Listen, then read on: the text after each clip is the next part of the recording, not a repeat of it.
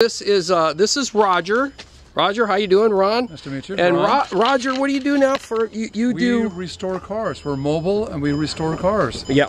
We travel around. We take care of people's blemishes on their cars, whether we paint wheels, whether we do bumper restoration, interior restoration, redying the leather, and things like that. So you're on your knees quite a bit. I'm on my knees all day long. Where are the bumpers? Where are the wheels at? Ground level. Right. So I've been I'll be 60 years old this year. I've been doing this for 35 years. And you're still a young guy. I'm up and around and I'm all around. You know 60's the new 48, I think. There you go. Thank you very much. All right. Anyways, knee pads. Yes. I tried every one. Yeah, you were telling me. You said you really use them, and you use ours. Now he uses our Troxell Supersofts, and he tried using some others, and you were saying that the horrible. They're not good. Yeah. It's because they have two straps on them. The two straps don't work out. It's a single strap, and the quality of these things here are better because they last forever.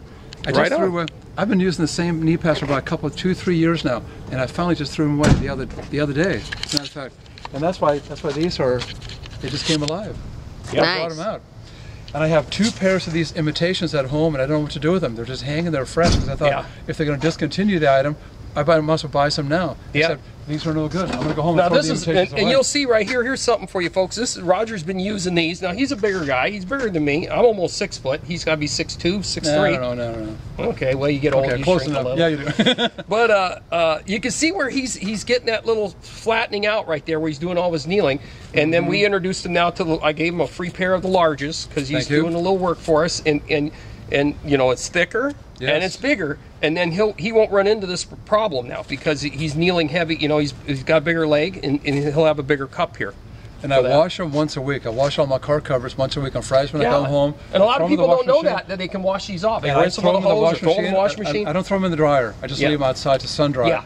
And they're just as because I wear shorts all day long too. Yeah. There's a certain amount of that nobody can handle. So after you wash them a couple of times, they smell just as fresh as brand new. Well, we appreciate the business. Thank you. And your testimonial, we appreciate that. All right. So thank you so much, Roger. Thank you.